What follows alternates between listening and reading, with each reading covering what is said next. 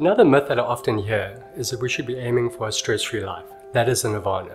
We get painted this picture of living on a tropical island, pina colada in our hands, feet up in a hammock. And whilst yes, it does sound very attractive, how realistic really is it? And maybe actually it's not even good for our health. So when you think about stress, you need to think around the parabola in terms of performance and stress levels. On the far right hand side, if we experience stress over a long period of time and it's overwhelming and we can't cope, then we are more prone to burnout. And yes, that has very negative long-term consequences for ourselves. But conversely, on the left hand side, when we are underutilized, we rust out, and that actually is not good for our health. In fact, there are two very interesting pieces of research that I've come across that support this logic.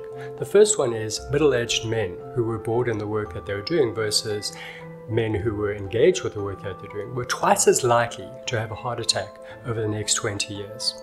And then looking at people who are coming to retirement and didn't have outside interests, they found that 40% of them experienced heightened levels of depression.